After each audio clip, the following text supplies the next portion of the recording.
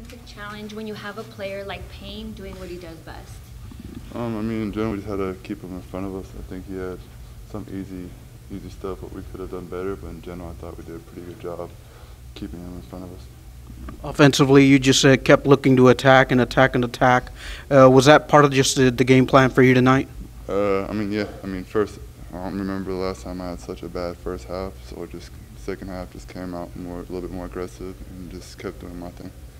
Speaking of that first rough half, talk about what you went into the halftime thinking and what coach was just telling you to get through the rest of the game.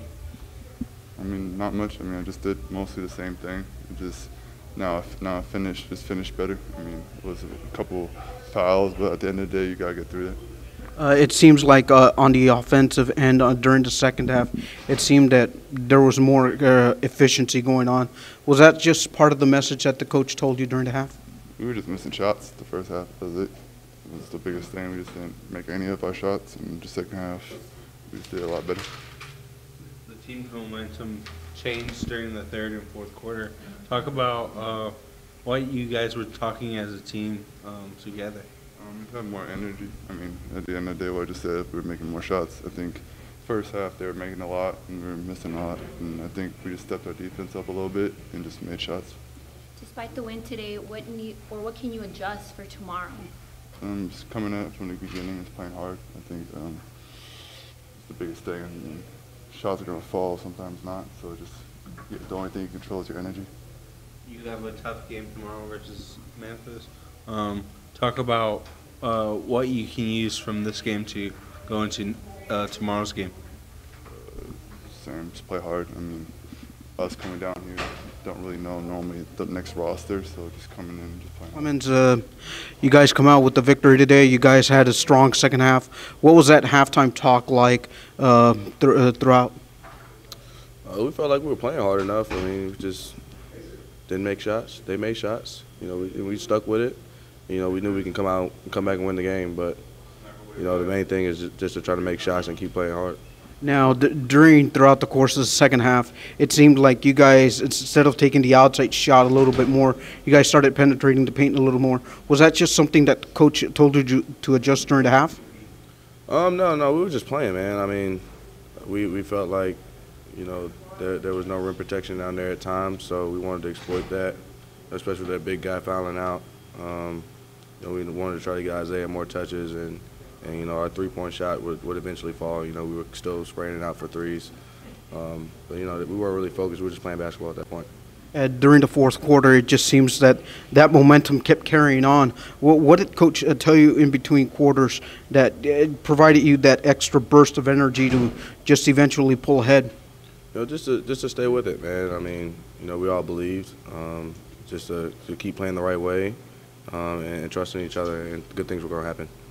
Defensively, what do you think helped you guys dictate the tone tonight while defending Texas's backcourt? You know, I think we boxed out a little bit better. I mean, most of their points in the first half came off of, you know, offensive rebounds. So we did a better job boxing out. We did a better job of closing out the shooters in the second half.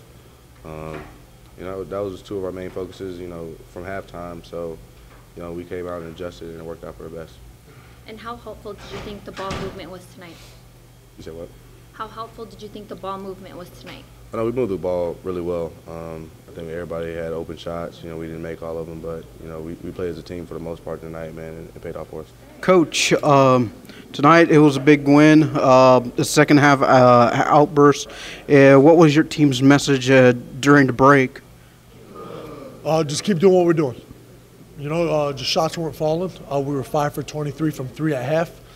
We got to the line 8 times, so we were doing a good job being aggressive, getting to the rim, not settling. We just missed a couple open looks. Just on the defensive end, we just had to finish possessions. We gave up 10 offensive rebounds at half, so we just had to clean that up. They finished with 19 offensive rebounds, but, you know, we just competed, got a couple 50-50 balls, and that was the difference.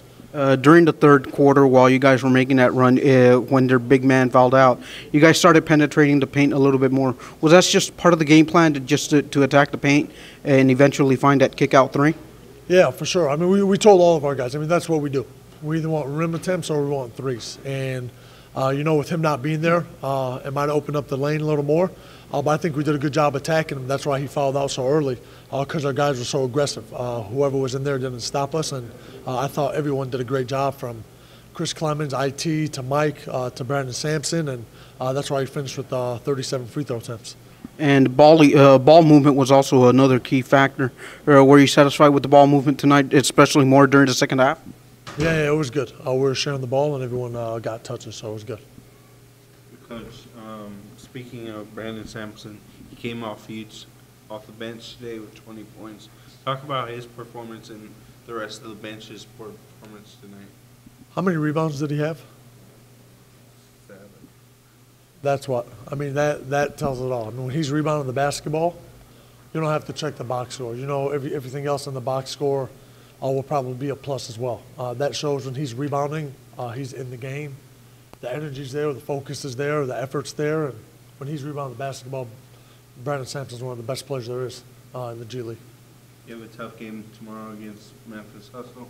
Talk about what you can bring from this game into tomorrow's game. I'll just continue to bring the effort. We brought the effort, I thought, today for 48 minutes. Like I said, we were down 9.5. That didn't mean that we didn't bring the energy. We just brought it for 48 minutes, and sooner or later, I mean, you keep playing hard, it's going to show. So, and they did.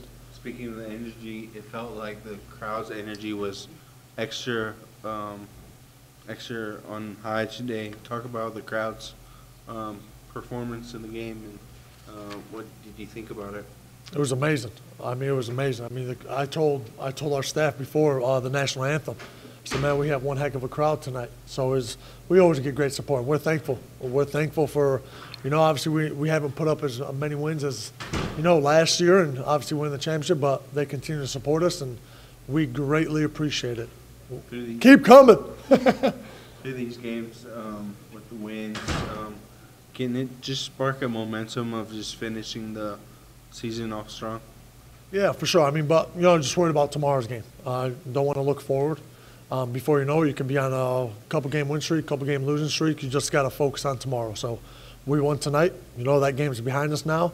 Now we got to get ready for Memphis, who's probably one of the best, if not the best team in the G League.